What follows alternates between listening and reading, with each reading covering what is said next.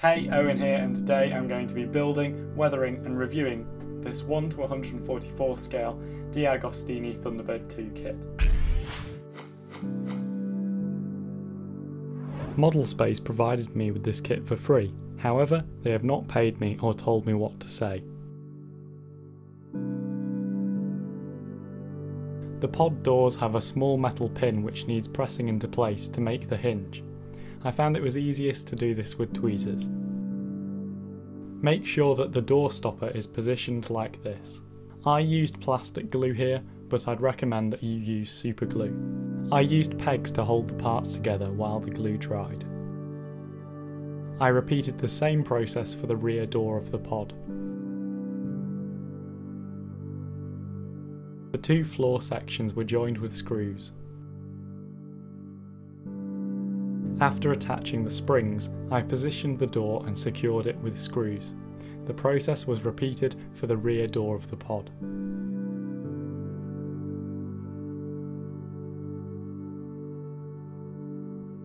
Each of the pod frames was secured in place with screws. Each part had a small number on it to make it easy to match with the correct slot.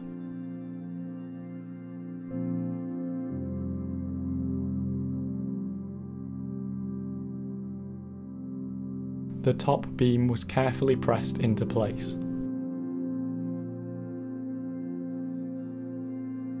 After joining the wall parts with plastic glue, I waited for it to dry before gluing on the small details.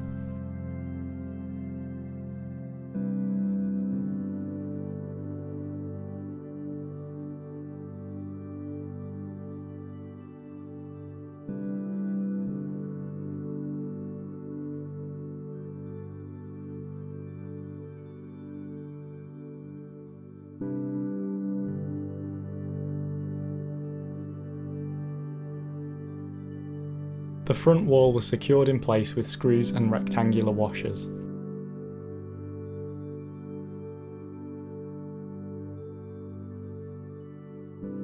This process was repeated for the back wall of the pod.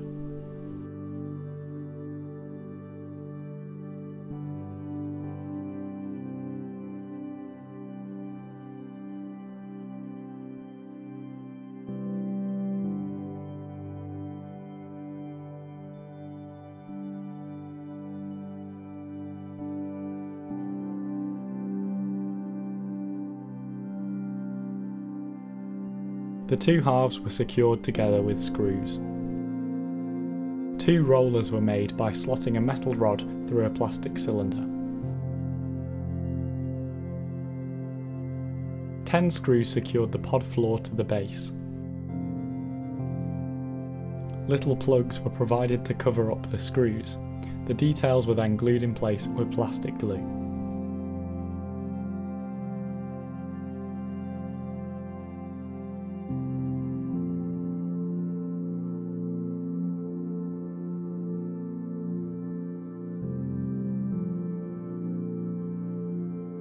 So far everything was fitting well and was nicely detailed.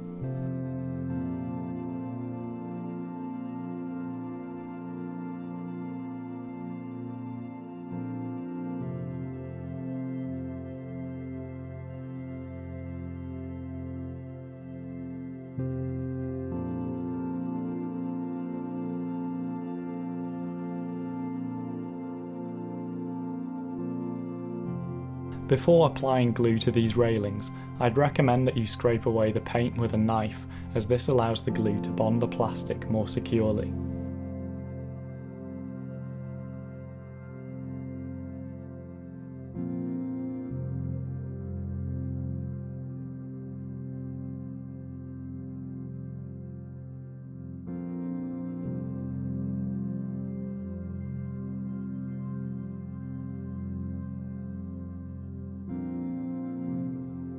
The walkway was very difficult to get into place, and the plastic glue struggled to bond the parts. I'd recommend using super glue. I had to hold the walkway in place until the glue dried. There are various details which need to be added to the pod walls. I secured all of these in place with plastic glue.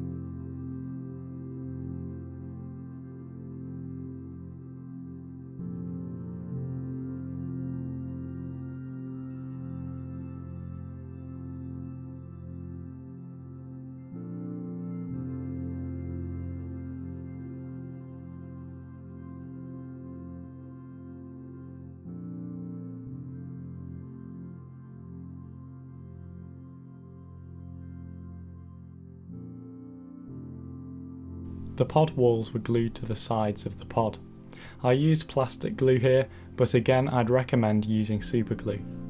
I used pegs to hold the parts together while the glue dried.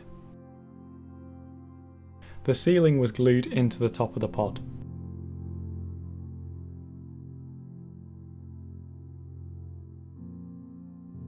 All of the pod walls and roof could now be slotted together without any glue. This allows you to take the pod apart again later. Pod 4 was almost exactly the same construction as Pod 3, with a few exceptions. I began the construction of Thunderbird 4's launch ramp.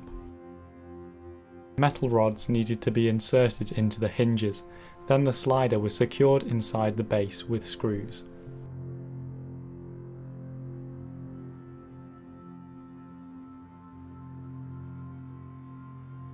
The top section of the ramp had 2 hinges.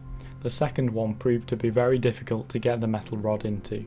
It took me a while to get the hinge completed.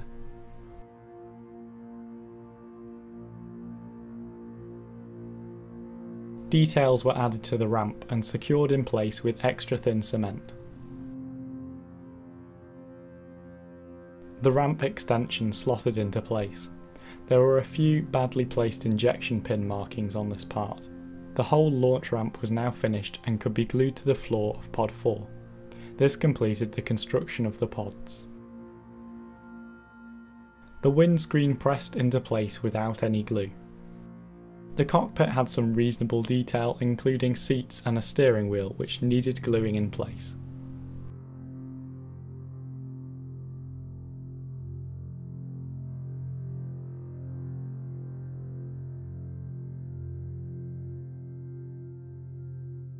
The cockpit LED and rear walls slotted into position, and I then secured it with extra thin cement. I constructed the missile launcher, and then the whole cockpit section was screwed into place.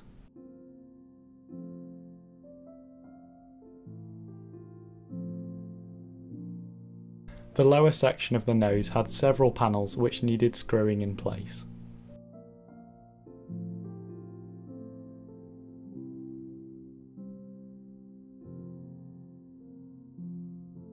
The model comes with a testing circuit, which you will need to put 3 AA batteries into. I could then check that the cockpit lights were working.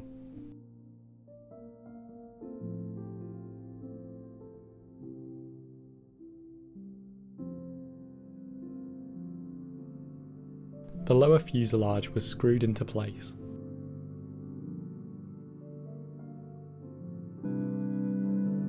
Details were glued into place with superglue.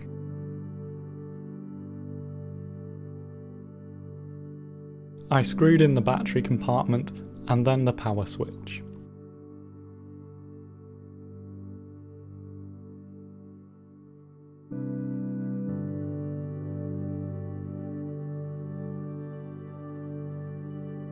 I began the construction of the legs, sliding a piece of plastic tube inside the spring, then slotting on the rest of the brass sections. I made 4 of these.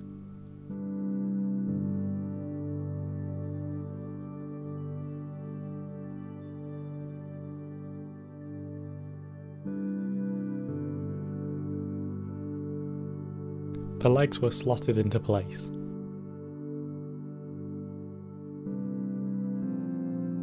The landing feet were attached with a small screw.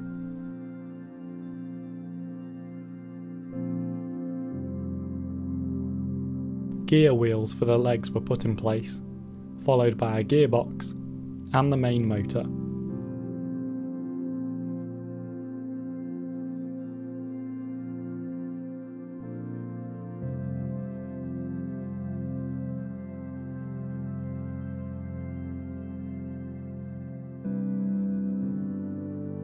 Small metal rollers needed to be placed carefully into the model.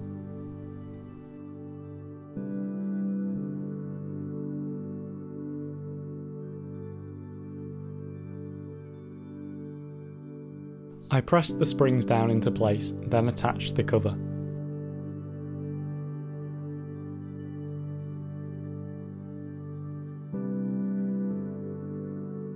The boosters were fairly simple to construct. Both had a red LED light inside, and one of the boosters had a speaker.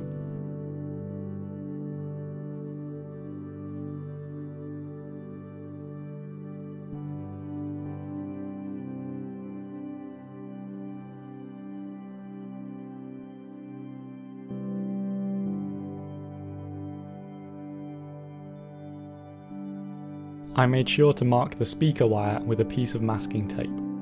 Metal mesh was secured in place with superglue and left to dry.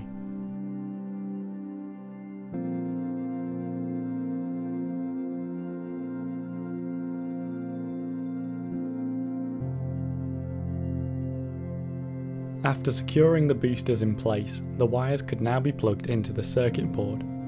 Each socket is labelled so that you can't mix it up. I began constructing the tailpiece, securing all the parts in place with plastic glue.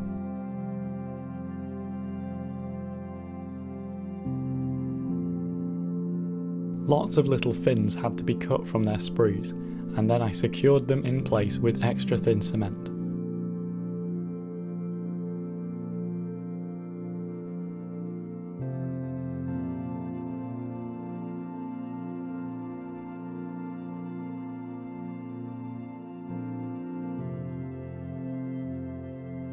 The tailpiece was screwed together and then the supports were added.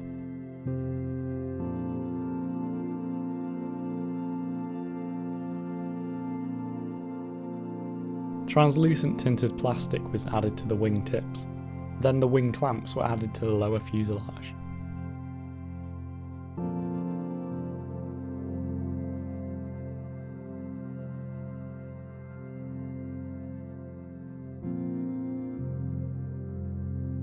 The upper fuselage parts were joined with screws.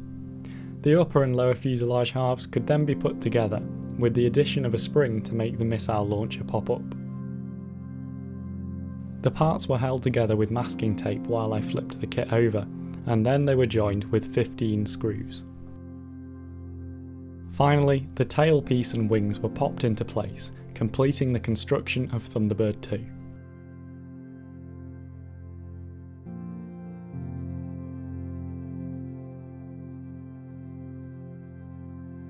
The controller was easily constructed. You'll need to add 2 AAA batteries to make it work.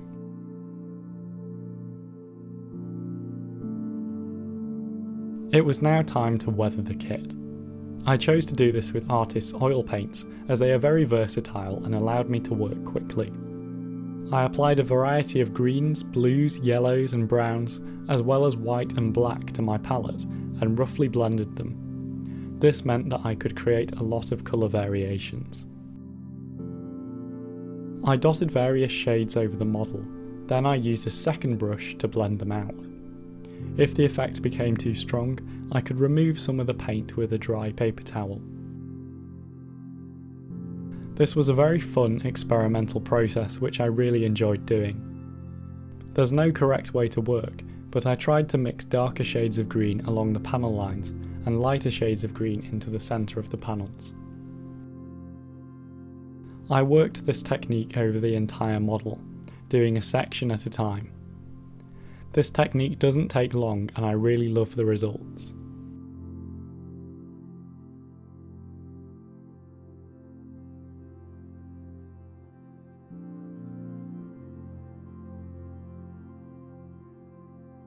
Once Thunderbird 2 was discoloured, I moved on to the pods. I repeated the same technique but worked more shades of brown into the lower sections of the pods, where dust and dirt might build up.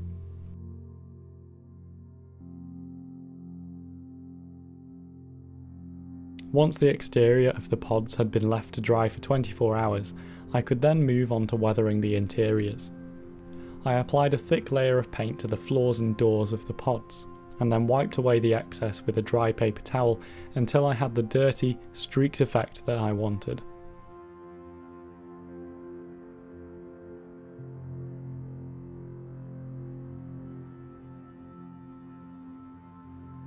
The rest of the details received a dark grey-brown wash, which I created by mixing the oil paints with a lot of paint thinner, in this case white spirit. I worked this wash into all the cracks and details. Before the wash had time to dry, I blended and wiped it away with a dry paper towel. This was repeated for both the walls and all the other details inside the pod.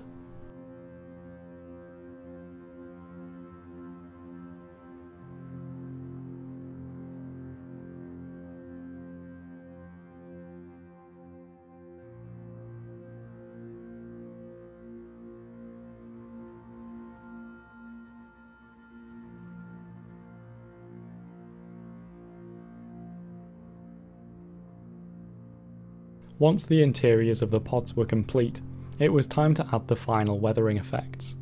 One of the most prominent weathering techniques on the real Thunderbird 2 model is the dark black-brown streaking which runs backwards on the fuselage. I achieved this by applying some black oil paint along the panel line, then using a large, soft brush, dragging the paint back in the direction of the airflow. If I felt like this was overdone, I could soften the effect by blending it away with a dry paper towel or a cotton bud. After applying this to the fuselage, I continued the same technique on the pods. Once I was happy with this,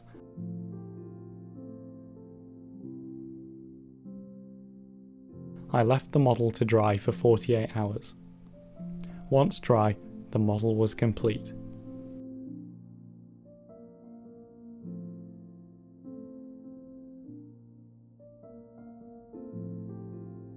So overall I can say that all of the parts fitted very well and the whole kit came together pretty quickly and very easily, which is good.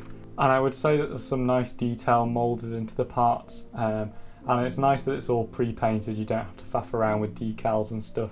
So that's cool. And it has some cool features, some of which I don't think are as good as others. The LED lighting in the cockpit and the engines is pretty nice. I think that the sound effects though, they're not great.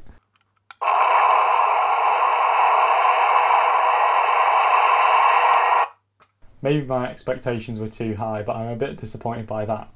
And then also with the hydraulic legs, I found that the gears keep slipping. I don't know if that's the kit or if it's the way that I've put it together, but I followed the troubleshooting guide and I've repaired it about 4 or 5 times now, and it keeps happening, which isn't good. And this means that each time I have to repair it, I have to undo 23 screws in total to get to the leg parts, put them back in position, and then redo all 23 screws. And what this then means is that obviously I can't plug up any of the screw holes in case I need to take it apart again, and the screw holes make it look a bit like a toy from underneath, which is disappointing. But it does come with a lot of parts and 20 supporting vehicles, but is it good value for money? I don't know. But overall I have had fun building this and weathering it as well. I really enjoyed the weathering. I thought that the artist's oil paints were great and I'm definitely going to be using them more in the future. I think it's made the kit look really good. I definitely think that weathering this takes it from looking like a toy to a scale model. So I think it's really important that you do some good weathering on it. So anyway, that's my thoughts on this kit. Leave your thoughts in the comments below if you've built it or if you just watched the video and you have something to say about it. And don't forget, if you would be interested in buying it, you can use the discount code to get 5% off. So thank you very much for watching this video series. I hope you've enjoyed it and I'll see you next time.